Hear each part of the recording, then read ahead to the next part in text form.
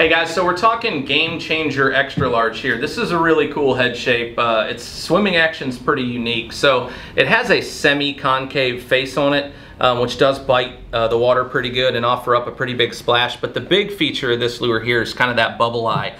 So what this will do is once it kind of comes up, splashes, goes back into the water, and right at the end of it expelling its bubble trail, it'll rip snake really hard side to side, which is a pretty unique swimming motion for a trolling lure. So this one really does a good job at that.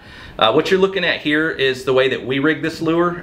Typically, if you're fishing this 80 to 130 pound class tackle for blue marlin, we're rigging 20 to 25 feet of 500 to 600 pound monofilament with a 12-0 semi-stiff rig hook set. But it's really been a productive lure for us.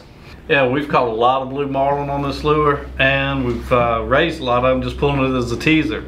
Plus, rigged like that, we've caught a bunch of wahoos, big wahoos, up 60, 70 pound wahoos, and that 500 pound mono, you don't have to put steel in it, it'll take care of it.